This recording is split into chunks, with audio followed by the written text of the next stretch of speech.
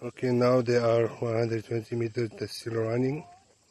As you see the handheld, I show you the menu, the setting.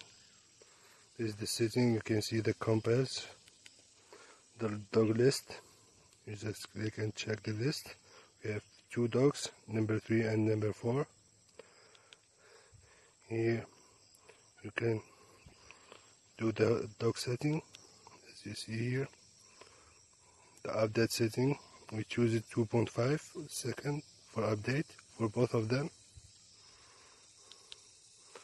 Here you can send stimulation for dog training and also vibrating and flashing at night. You can now here record the dog barking, or you can just dial the number and listen in real time to the dog sound. Here you can see here the power on and off. You can turn on or off the color using the handheld, and also this is the other settings. As you see the language, we have now French and English language.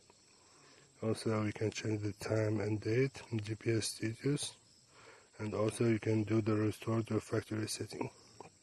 So it's very easy and simple to use, and very accurate device.